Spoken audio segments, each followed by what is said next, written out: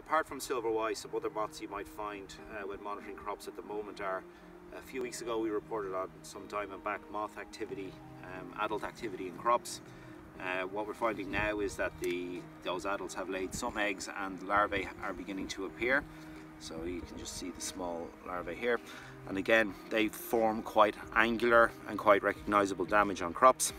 Another moth you may see active is the large white Paris Brassicae, and that is also very active at the moment, and again starting to form quite high populations. So if you are growing any crops that are susceptible to moth damage, now would be a good time to get out and assess the situation in your field.